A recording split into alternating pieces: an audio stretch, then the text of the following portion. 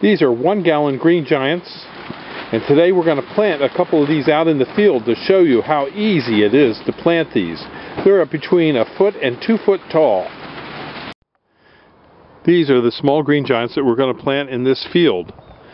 We have some spaces in the field where the trees died for one reason or another, and we fill in the spaces with the green giants, and I'll show you how we do it. I'm going to plant a little green giant right about in here.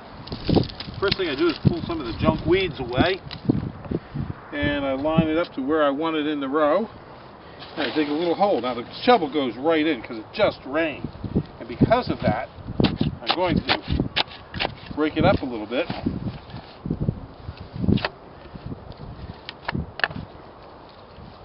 That's about all the hole I need for a 1-gallon green giant.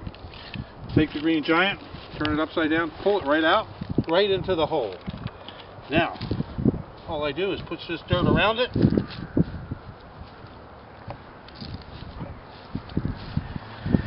And step on it a little bit to make sure it's in the ground firmly. And notice, I didn't jump up and down on it like it's a snake, and I got to make sure I kill it. It doesn't need a lot, it just needs to be pressed in firmly.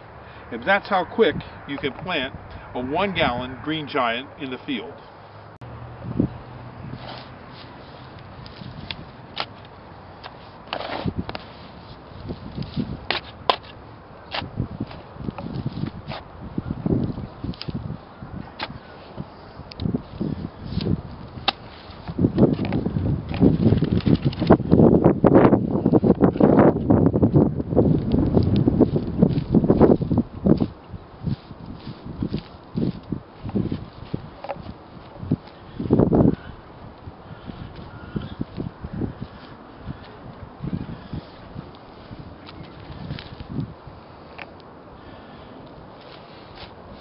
If you need help with plant selections, call us at Highland Hill Farm. We'd be glad to offer assistance.